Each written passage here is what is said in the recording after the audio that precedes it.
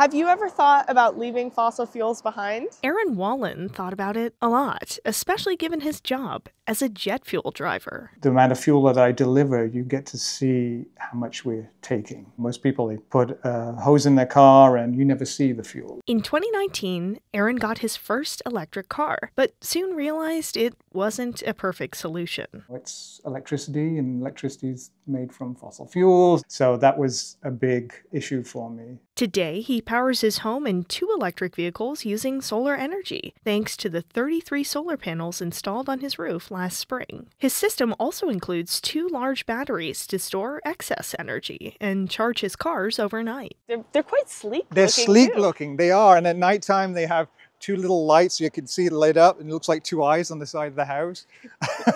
Maybe this reveals my ignorance around this, but I thought it was going to be like These ductwork and tubes. It was really painless, apart from writing the check. His large system cost $60,000. The upfront cost is difficult, yes it is, but it will, it's paying for itself and more. Aaron uses an app to help track how much energy his panels are bringing in.